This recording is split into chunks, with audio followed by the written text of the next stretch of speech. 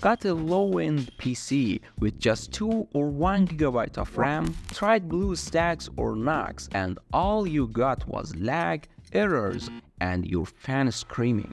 Don't worry, today I'll show you the best emulators for weak systems, light, smooth, and working on old computers. Mimo is classic lightweight emulator, and the older versions are still super useful. The best part about Mimo is the customization. You can set the dedicated RAM to the lowest setting or switch the graphics from DirectX to OpenGL to save resources. This flexibility lets it run even on old PCs from years ago. The only downside is that very old versions may not work with every new app.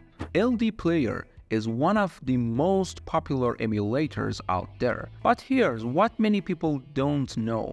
The older versions are much lighter. For example, LD Player 3 or the Lite Edition can run surprisingly well on old systems with low RAM. It also gives you a lot of options to reduce resource. You can lower the resolution or even limit the number of CPU cores it uses. It works great for everyday apps like WhatsApp or Instagram. The catch is that heavy games like PUBG or Call of Duty won't run well. Honestly, if you are on a low-end PC, just being able to run apps smoothly is already a win. But they can also be played at slightly lower quality. Droid 4X is one of the oldest and lightest Android emulators ever made. It's barely used resource and runs fine even on PCs with just 1 GB of RAM and weak processors.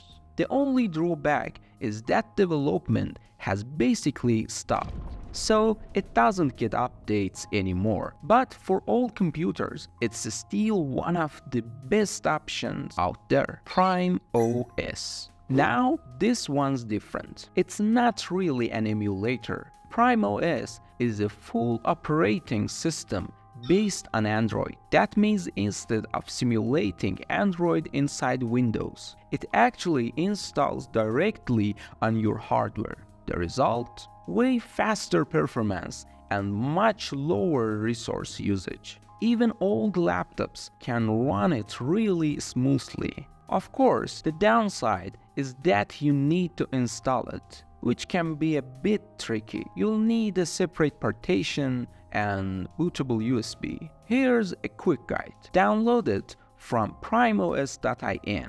Select your Windows version and get the ISO file. Number 2, making the flash drive bootable. You can use different programs for this, like Rufus. Use a flash drive of the least 8 GB. Select Prime OS and hit Start. It may take 3 or 4 minutes for you. After it's done, restart your PC. Plug flash drive and open the BIOS.